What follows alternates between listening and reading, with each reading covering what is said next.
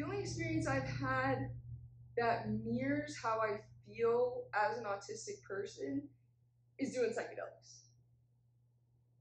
So here are some ways that they're similar. Senses, really heightened and really overwhelming. When you're on LSD, shit gets bright and things start to squiggle a little bit and your hearing gets more intense and you can hear music in different ways. This is how autistic people go around the world. I'm not saying that, like, we're like hallucinating or things are swirling, but it's pretty fucking intense out here. And having taken a good deal of LSD, having been autistic my whole life, I can tell you, pretty similar. What's another similarity? What do we do in both situations? So if someone autistic and someone on LSD, if they're freaking out, what do? We give them a room that's really catered to calming them down. Now, Bryce, what's inside these rooms?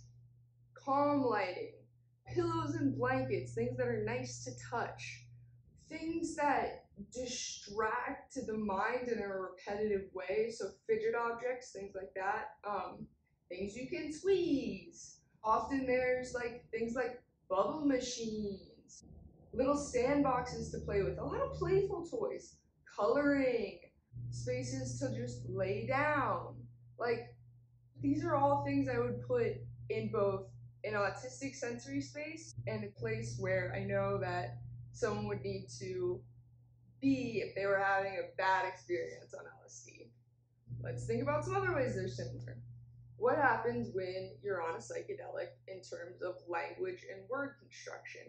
It breaks down. It's hard to understand people. Sentences make less sense. You can find yourself talking and not really understanding what you're saying or what other people are saying. What's that like? Being autistic. Sometimes the words just don't match up. And for some of us, they don't match up to such a huge degree that we can't even talk.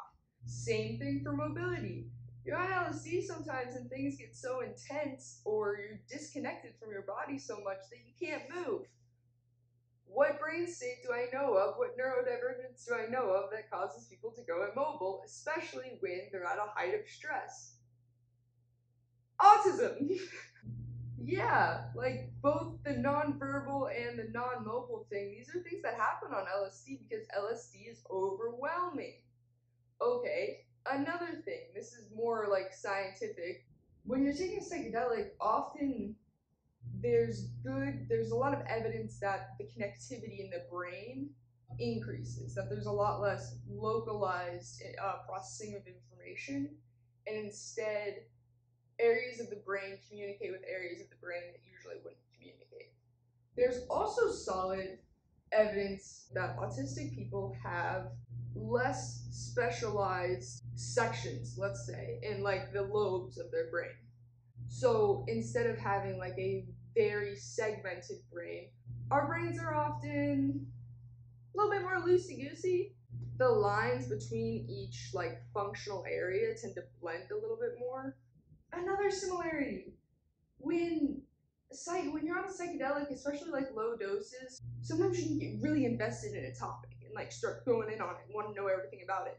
What's that like? Who do I know who has things like this? Autistic people, their special interests. We get way focused and super excited about this stuff that allistic people just don't seem to have.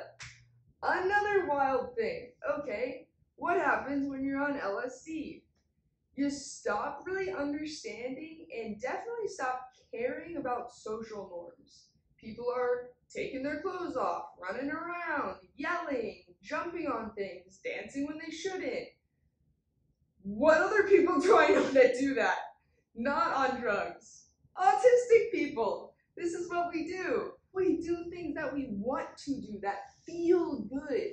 And often those things that feel good are the same things that feel good when I'm doing LSD. So, listen, I'm just saying that they're very fucking similar experiences. I think the idea of thinking about the fact that autistic people are tripping harder than allistic people is a solid theory. It's a solid theory. It's not good, it's not bad, but it's a really good explanation, I think, and a really good kind of framework to think about how autism exists. I do. I think it's an awesome framework.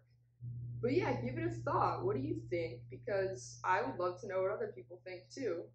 I love you so much, and so does Jesus.